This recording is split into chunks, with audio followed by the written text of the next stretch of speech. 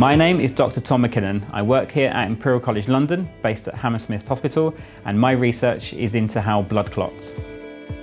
My research focuses around a protein called von Willebrand factor, which is heavily involved in the blood clotting process, but it's also involved in the formation of excessive blood clots. Blood clotting is a natural process. Under certain circumstances, excessive blood clotting plays a major role in heart attacks and strokes by limiting your blood supply.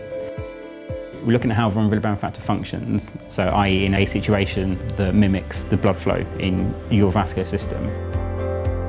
We now know that elevated levels of VWF in the bloodstream are a risk factor for various types of cardiovascular disease, such as strokes and heart attacks.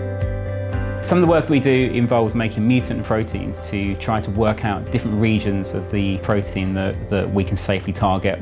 We can visualise the von Willebrand factor function in whole blood and examining platelet capture in real time. I've always been fascinated with how blood works and with how blood clots, and I've always been very interested in what happens to those patients.